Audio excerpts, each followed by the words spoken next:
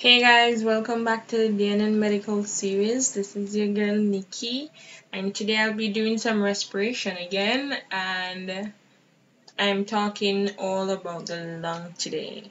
So I'm going to try to give you guys a cartoon, and then I try to give you guys an actual photograph so you can appreciate it. But I use a cartoon first because not all specimens looks exactly how it should be. So the first thing we want to know about the lung is the different lobes. So, and the different areas, right? So let's start with like labeling the different areas of the lung. So when I say area, I mean the surfaces. So we have an apex, which is the top of the lung. So the apex is the highest point of anything. So you would assume this is the apex. Then we have the costal surface.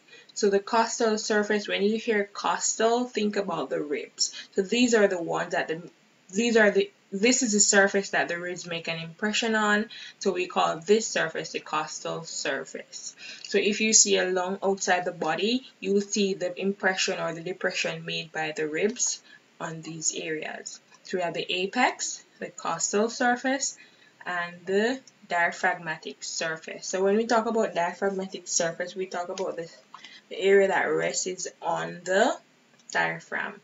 So we have an apex, costal surface, and a diaphragmatic surface. And the other surface that we have is the mediastinal surface.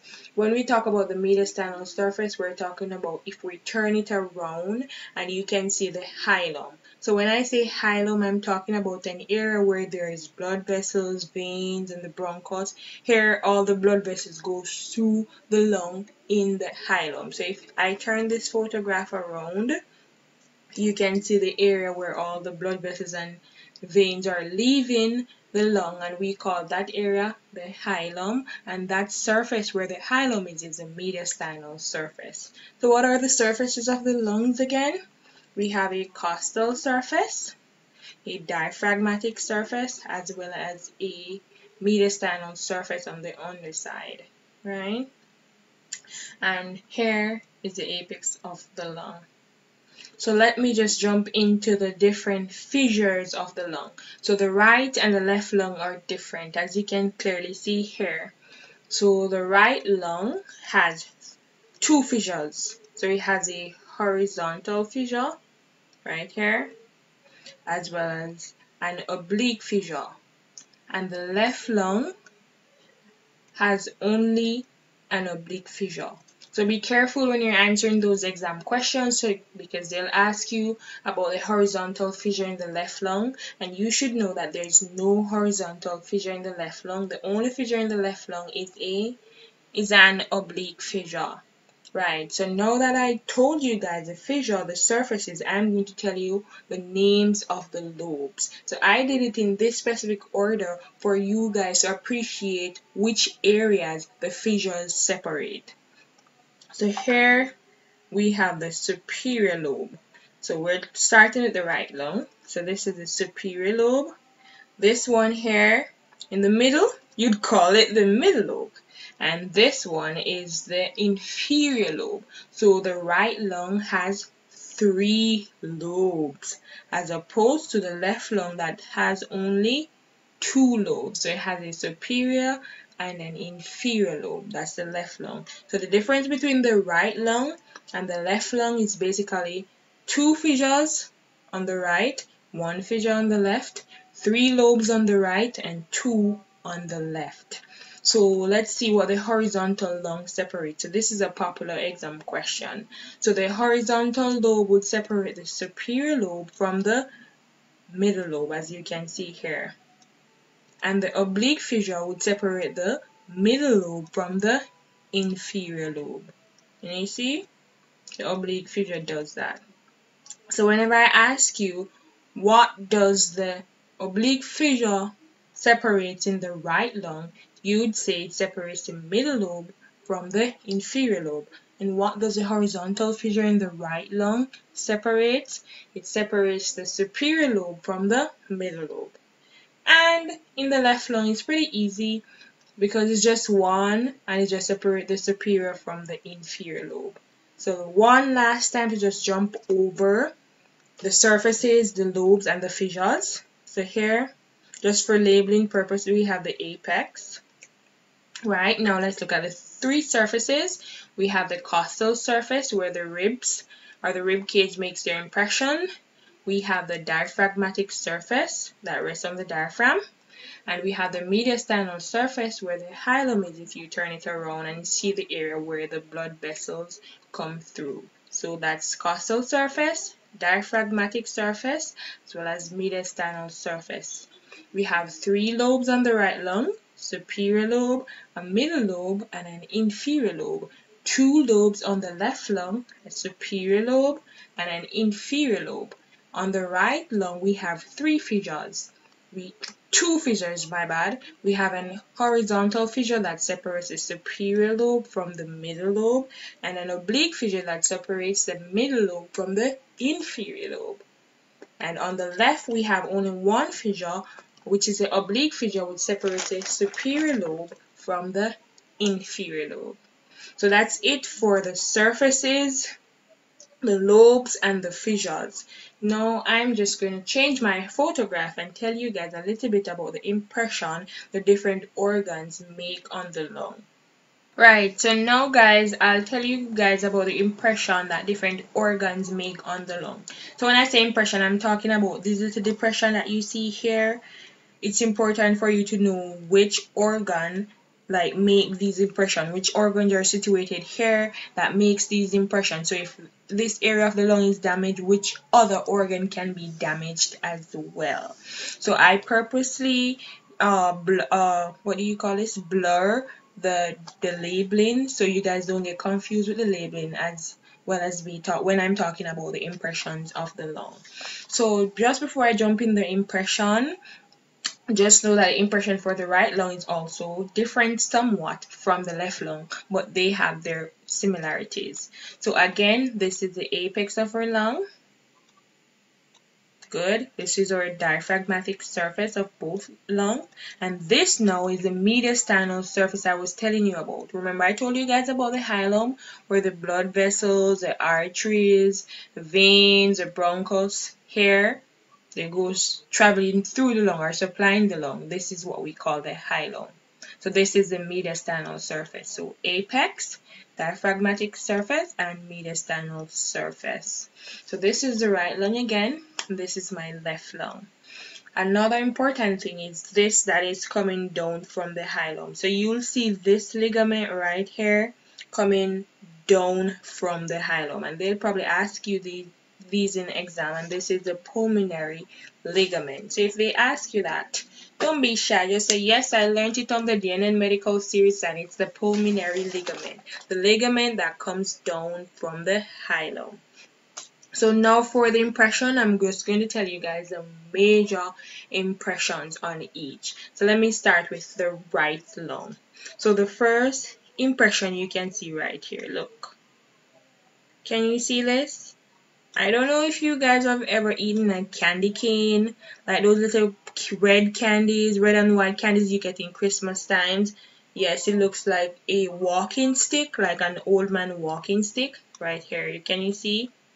Or some people can just say the number 7 if you don't know what a candy cane is or a walking stick.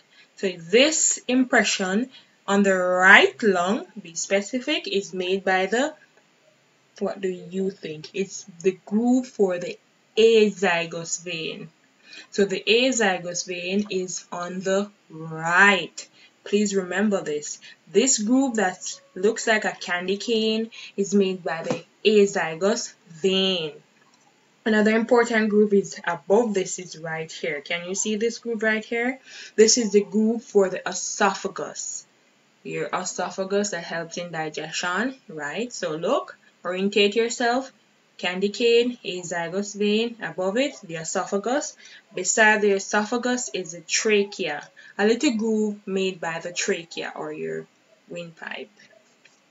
Another little impression made here is by the brachiocephalic vein. but it's not very prominent, but it can be there depending on the specimen. And here you see a little notch. Can you see a little notch, like a little dip in the lung, the apex coming down, a little dip? This is basically a groove for your first rib. So before I jump into these grooves over here, let us just review these. So the candy cane is made by the azygos vein. Above this, we have the esophagus. Beside the esophagus, we have the trachea. Beside the trachea, we have a little groove for the brachiocephalic vein. The little notch here is made by the first rib. So this other one going down, can you see this big groove? This is one of the biggest groove on the right lung, is made by the superior vena cava. The superior vena cava, SVC, makes the biggest groove, or one of the biggest groove on the right lung. And right about here, a little bit below the SVC, you know the SVC is going to the heart. So right here we have a cardiac impression, like an area of the heart that rests on the right lung is about here. I think those are the major ones for the right lung, so let's just review it one last time. Candy cane made by the azygos vein. Above the azygos vein we have the esophagus, then we have the trachea. Beside the trachea we have the groove for the brachiocephalic vein. The little notch here is the notch or the groove for the first rib. This big impression going down is the groove for the superior vena cava. Goes to the heart, so under it we'll have a little groove on the right for the cardiac impression, and that's basically the major grooves on the right lung. I'm not saying there aren't others, but I'm saying these are the major ones. So let's jump over to the left lung. So on the left lung you see this big groove. It's one of the biggest thing ever, and this is the groove. What do you think it will be? If you can guess left and right lung, I would say this is the groove for the aorta. So this is the groove for the heart, the arch of the aorta. So that's on the left. Remember, on the right we have the little candy cane making the azygos vein. On the right we have the azygos vein, sorry. On the left we have the groove for the arch of the aorta. So the aorta is a very big vessel and it's high pressure, so you'd expect that it makes a very big impression. So here we have that.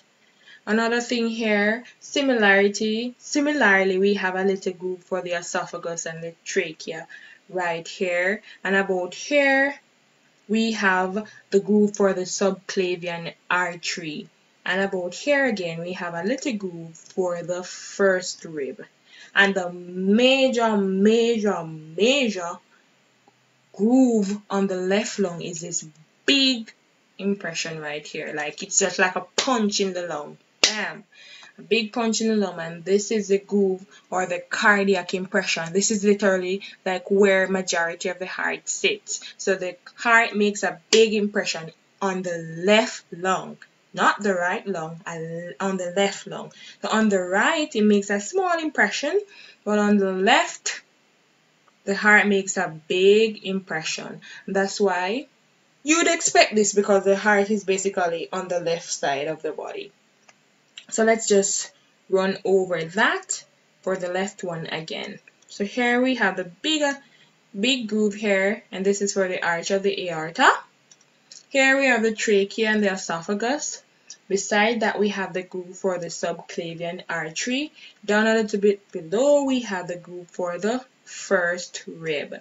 And this big impression made here is by the heart, so we call it the cardiac impression. And from the cardiac impression we have a little thing. Can you see a little bend? We call it the cardiac notch. So can you see, guys, the grooves are not very hard to remember. You just have to orientate yourself and know which organs are on or vessels are on that specific side. So just a very short run through. I don't want to confuse you guys or anything, so a short run through of all the impressions. So let's start with the right lung. Say them with me. Candy cane is the azygos vein. Above this we have the esophagus. Beside this we have the trachea. And the little notch here, we have the groove for the first rib. Excellent. Going down, we have the groove for the superior vena cava, and a little bit below that we have a small cardiac impression on the right. So that's basically the major grooves on the right. Now let's jump over to the lung. We see this big groove here. And this big groove here is the arch of the aorta. The one above it is the esophagus and the trachea. Here we have a little subclavian we have a little subclavian artery groove right here, and this little notch, we have a little groove for the first rib. And this big and the major impression on the left lung is the cardiac impression where the heart basically sits. Below that, we have the cardiac notch. Okay? And coming from the left lung, guys, one last thing is this little, sometimes you see this little flap of the left lung. This area seems extended in some lung. We call here the lingula. When you talk about lingula, we say it means a tongue, because it looks like a tongue when you see it's just extended here. So that's just another point to note. So that's it for the impressions, the surfaces, the lobes, and the fissures of the lungs. I hope you guys understand what I said. I'm just going to throw in a real picture real quick so you guys can just have an appreciation of the different lobes and what the right and left lung actually look like, not in a cartoon format but a real life format. So that's all for our lung video today, and I want to thank you guys so much for listening. If you have any comment or any question, just drop them in the comment section below, and don't forget to like, comment, share, and subscribe to the D&N Medical series. Until next time, see you soon. Bye.